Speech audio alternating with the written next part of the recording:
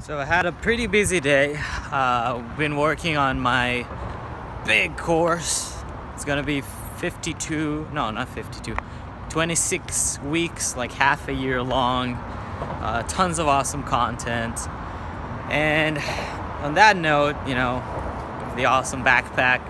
By the way, the reason I'm wearing a backpack is because I decided I can't take it anymore. I can't hold my laptop in my hand with the briefcase. I hate it so much.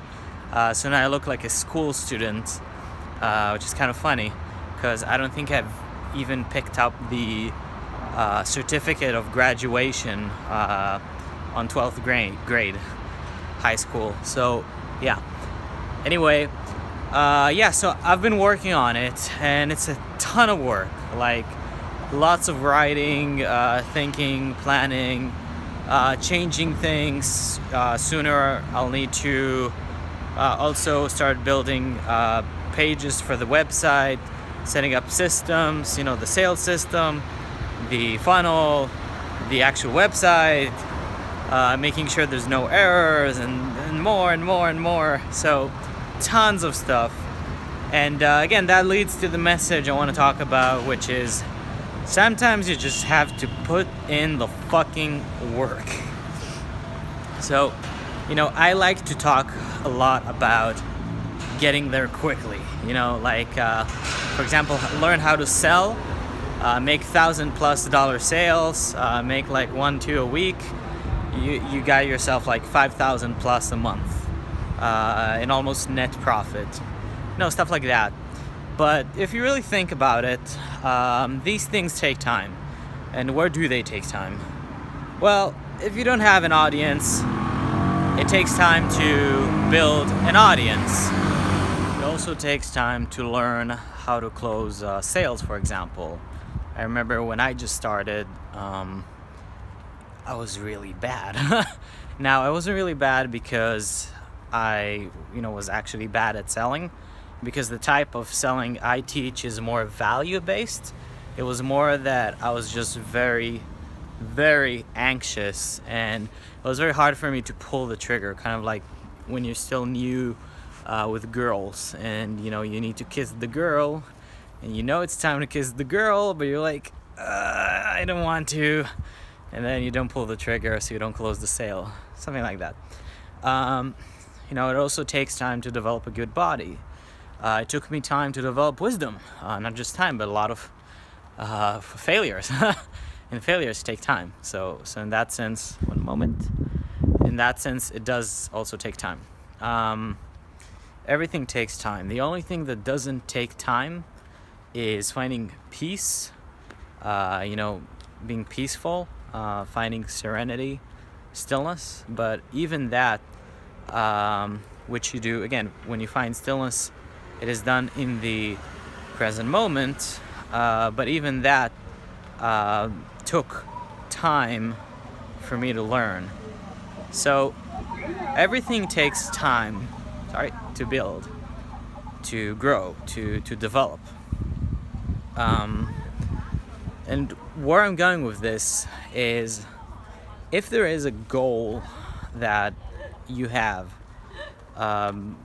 whether your goal is to become more fit, meet more people, or women or men in general, more money, anything, it all starts with that one step. So it all starts with reading that book, creating the website, anything that is like a step towards the goal. What I like to do is to learn from the best. So when I want to, become better, when I wanted to become better in fitness, I met a guy named George Lehman, obviously met online. The guy's the United States deadlift champion. Paid him about $1,000, and he coached me basically through emails and a bit of Skype. When I wanted to learn how to sell expensive shit online, I met a few online marketers that did just that. Now that I'm focusing on products, again, I'm sticking with my friend who's making $4,000, $5,000, $6,000, you know, almost every day from selling these, you know, products. So the road is always clear. Like, I always know what's next. I always know what I need to do now because I have these mentors that I follow. And if I don't have the mentors, that's the first step.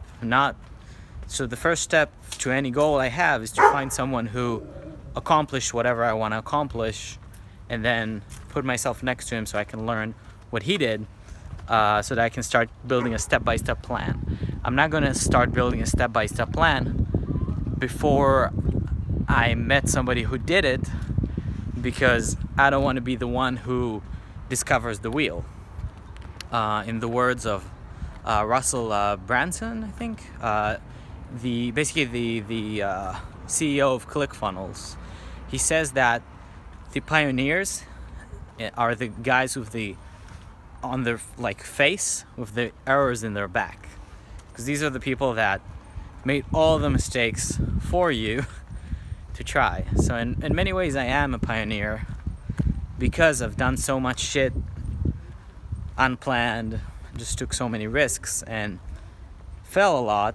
On one hand, I would like everyone to have the wisdom I have and the experience I learned, but on the other hand, a lot of it could have been avoided if I just had the proper father figure, you could say, like mentor, that would not just teach me how to do cool stuff, but actually had someone around to keep me in check that I would actually listen to. Because I wouldn't listen to my family or friends or anything. I actually got them on board with my big ideas. So once you have the mentor and you have the step-by-step plan, all you need to do is execute.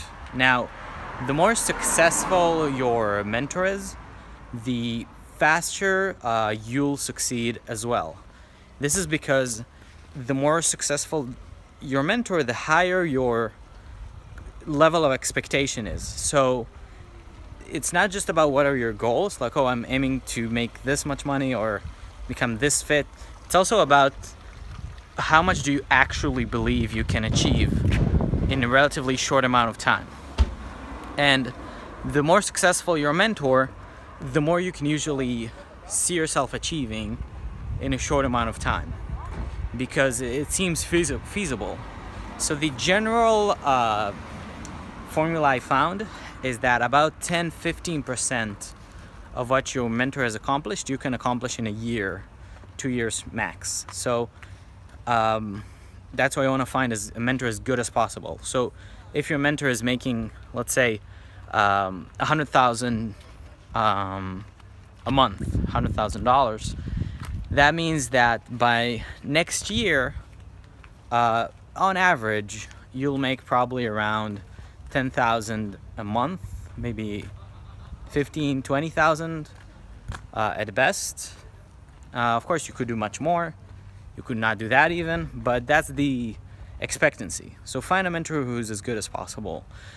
And then when you take the actual step-by-step thing and you actually, practice it and do it, again, that's where patience comes in. And I made the mistake of not being patient a lot of times because I have the gift and the curse of being talented. So usually I get really fast results whenever I do something, and then I get discouraged because the rate of growth slows down. For example, with the book. So the day I started selling the book, I didn't do a launch or anything. I already sold in the next 2-3 days about 4 or 5 books. And I was like, whoa, that's way beyond what I expected. And then I had a couple of days where I sold nothing. So this happened to me in so many different areas, in fitness, in health, in just my general business, spirituality even. So I know it very well. So where I made the mistake was like saying, okay, it's not growing as fast as it did, so fuck it, I'm jumping ship, I'm going to the next thing. And what I do today is actually sit my ass down and keep working until I get the result. Like, the only thing I ask is, am I doing the right actions? And if I know that I am, I'm gonna just keep doing it until I start seeing the results, because the results come to those, not necessarily who wait, but those who work until they see it.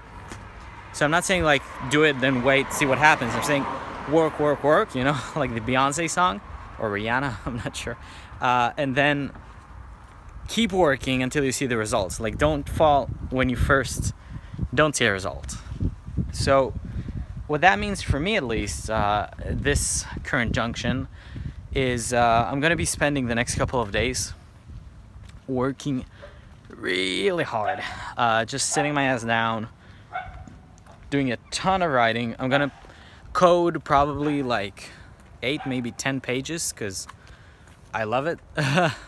I'm gonna have to make the entire sales page, the whole webinar thing, start making the first couple of weeks of content, and it's awesome because I fortunately have the experience of sitting my ass down and seeing results, which you might not have.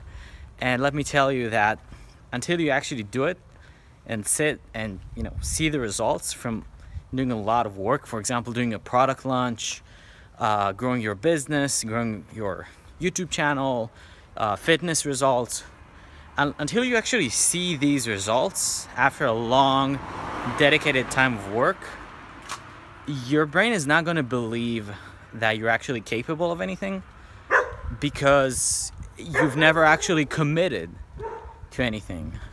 So I want you to write down, or just really think, or if you want you can even comment it, what is the most furthest that you've ever gone in something that you wanted to do? Like, if you're into fitness, you can be like, okay, Robby, I spent like 2 years building my body and I got this result. Robby, I spent 3 years working on my music business. I sold this many copies, got this many listens, and then I stopped. Because you can basically see how much your brain believes you have a potential to succeed. I'm not talking about how much you think you have the potential to succeed theoretically. I mean how much your brain is actually willing to believe that you're able to succeed. And it's almost always based on how far you've gone with something. And it's a lot less a function of effort. It's a lot more a function of simply longevity, time, perseverance. Even if you had a couple of hard years doing something where you just barely had it in you, but you just did it anyway, that still counts, because you will make your breakthrough. So again, if you want, write down how far have you gone in something. For me, that would definitely be business. I don't think there's anything in life that I've gone as far as I did with, because I really took it to the extreme. It was really like 3-4 years of insanity, my crazy business journey, until I finally took the demon out, you could say, and chilled more. Now found, you know, more peace with still having the business acumen. And I'm hoping to take the business even much further now, but on a very solid foundation. Again, I'm not coaching in the meantime until I get to $5,000 passive income. I expect that by this rate I'll get there in like 2-3 months, maybe, definitely by the end of the year. And with that passive income, I believe that by next month I'll be in Thailand already, easily. So yeah, if you have any questions, let me know. If you watched this far, then thank you. I'm off to work more. Again, wake up early tomorrow, work all day long, then do the same. Then I'm going to a 3-4 day desert festival where I'm not gonna touch the computer at all, probably. Yeah, and that's like the updates. So thanks for watching, and see you soon. Bye bye.